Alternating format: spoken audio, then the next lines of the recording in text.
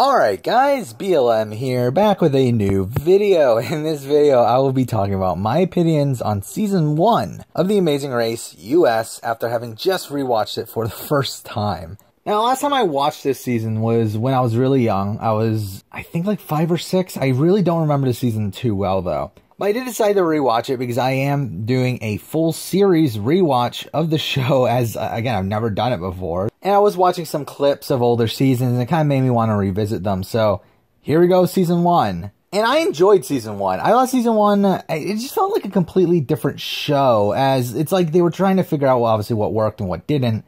But what I find really strange about it is the fact that by Season 2, because I already started watching Season 2 at this point, it pretty much is the show that we know now. So it's like, it's just Season 1 that's like a massive outlier from the rest of the series. Now, during Season 1, there were actually some things that are different that I actually liked, but there were a lot of things obviously wrong, and I feel like they've learned their lessons from them since. So let's start with things that I didn't like. I do feel like some of the placements in the middle of the episodes were a bit hard to follow. You would rarely see an on-screen indicator of like where this team is relative to the other teams. I felt like that was kind of confusing. Phil not being at the pit stops unless you were the last team to arrive was just weird.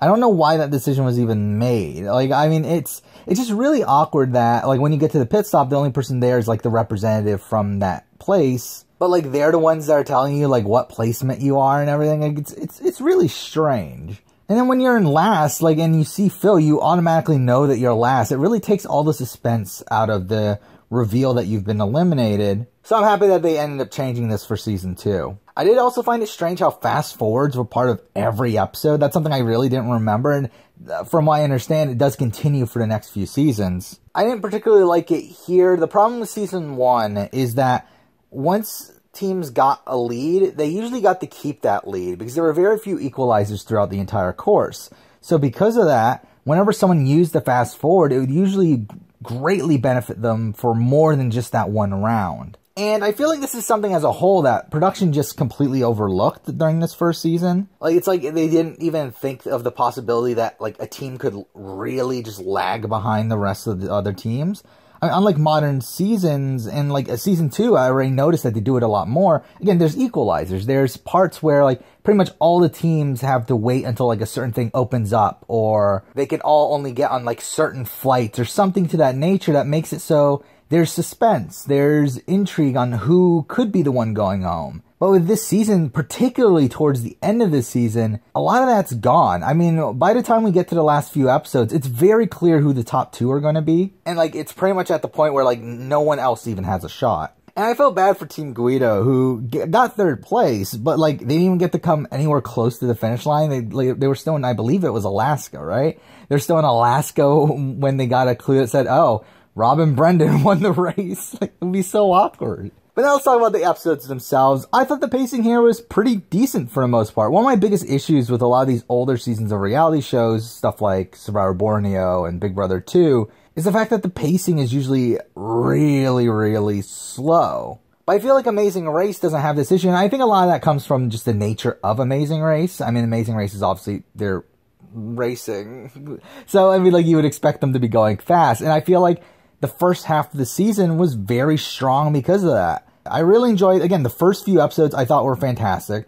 I thought there was a good amount of drama from the teams like Paul and Amy and Lenny and Karen. And even Kevin and Drew in that first episode was fantastic. There's a surprising amount of strategy. I was actually surprised at how much strategy was involved in this first season, where there were a lot of alliances being made. I mean, Team Guido also made a lot of strategic moves throughout the season. And to be honest, Team Guido themselves is one of the few things I remembered from this season. The 2 things I remember from the season coming in were Team Guido and the fact that they came like around 3rd or 4th or so. And I knew Rob and Brendan won. So I was kind of spoiled on the results. I mean, that's every season of Amazing Race. Like, I know certain things about every single season I'm going to be watching. But for the most part, this season just felt new to me. Like, it didn't worsen my experience on the season at all. I just watched it as if it was a new show of television. I did enjoy it. Now, my biggest complaint with this season is the fact that the back half of the season is pretty boring. I mean, the end of the season pretty much consists of every other leg being a non-elimination leg, which is annoying in itself. It really just drags the season out. And as I said before, Robin, Brendan, and Frank and Margarita were just way ahead of the other teams, that it became really blatant that one of those two teams were going to win and that no one else really had a shot. But now let's talk about the cast, which overall I really enjoyed. I mean, there were a couple duds here. I thought Matt and Anna brought nothing to the table. I thought Pat and Brenda brought little to the table. I mean, there were moments here and there, but for the most part, they're kind of forgettable. But I thought most of this cast was pretty entertaining. I mean, Kim and Lindsay, while they weren't the most entertaining team by themselves, I thought their rivalry with Paul and Amy was fun while they were there. Dave and Margarita were fun to watch for me as they kept on doing things wrong, yet it kind of ended up working out for them. And it's funny too, because they kept on getting like these penalties, like at the start of every leg, because it's like they couldn't even do like a roadblock correctly, but it's like they just ended up making it through anyway. I loved Paul and Amy on the show. I was really disappointed they went out in 7th.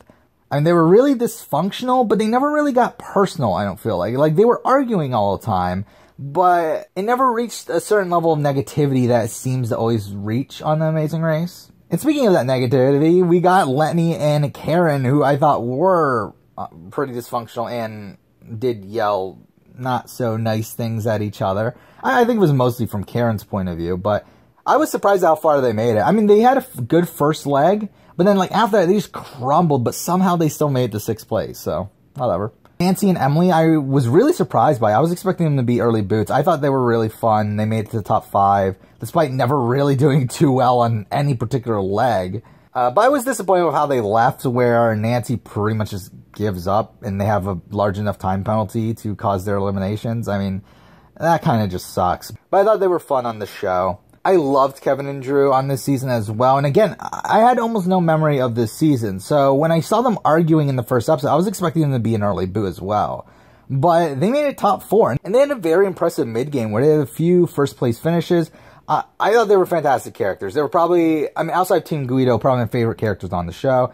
And I from what I understand, they are on All-Stars. And I don't know how well they do on All-Stars. So I think it will be interesting to see that. Then we got to Team Guido, who I loved on the show. I mean, if it weren't for them, I don't know if I would enjoy this season as much as I did. They were easily the most strategic team on the race. They were definitely looked at as villains, like the villains of the season. But what's funny is that part of the time, they weren't even trying to be villains. It just so happened that circumstances made them look like villains. It was kind of funny. I enjoyed them. They are on All-Stars. I'm excited to watch them on there. I do have a good idea of how they do on All-Stars. But again, I'm excited to get to it when I get to it. Now for Frank and Margarita, who I thought were fine. I thought they were fun in the first few legs. But once they started to get along, I found them relatively boring, as they just consistently stayed towards the top of the pack, never really had much trouble. But I did feel pretty bad for them when they obviously they lost over Rob and Brendan. And like when they're running towards the finish line thinking that they won and they're like so confident, and then they see Rob and Brendan there. Like that, I mean, that would just suck. I mean, it really would. But let's just get to Rob and Brendan now, the winners. They're probably the most boring team to make it this far into the season. I mean, I think out of the top 7 probably, they were easily the most boring team there. And because of that, I was kind of disappointed that they were the winners of the season, because Amazing Race as a whole has a lot of winners of this sort of archetype, this alpha male, 2 bros sort of archetype. And obviously they were the first, but this is something that's kind of continuing on with the Amazing Race. As characters, again, Brendan was fine. Brendan was like just an average guy.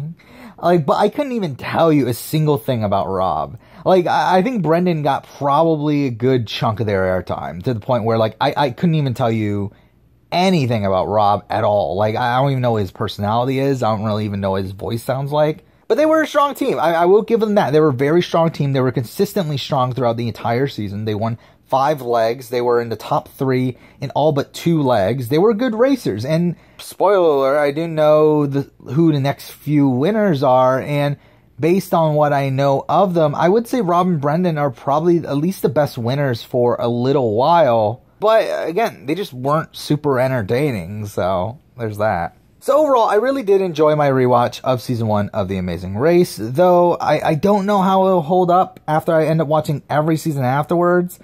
I feel like this happens every single time with all these reality shows when I do a full series rewatch. Like when I was watching Survivor Borneo. I loved Survivor Borneo, but then like after I watched every season afterwards, Survivor Borneo fell like towards the bottom of the pack. And the same thing with Big Brother 2. Like, it's something that ends up happening with me when I watch the series from beginning to end, is that by the end of it, those first few seasons end up being towards the bottom of the list. But I do think there's legitimate criticism of season 1 here. Again, I think the first half is pretty fun, but again, the back half really dragged with more of a focus on these less interesting characters.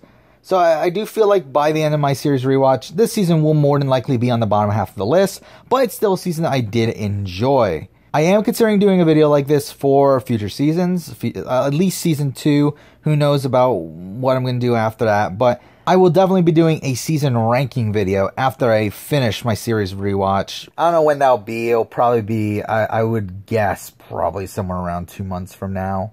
But yeah, I mean, that's the video. That's my opinion on season 1 of The Amazing Race. So yeah, thank you for watching.